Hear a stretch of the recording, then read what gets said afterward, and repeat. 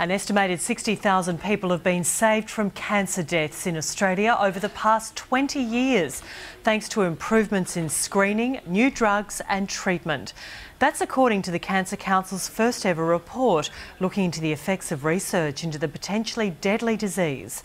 It shows that 30 years ago, sufferers had a 1 in 2 chance of surviving for 5 years after a diagnosis. Today, they have a 2 in 3 chance.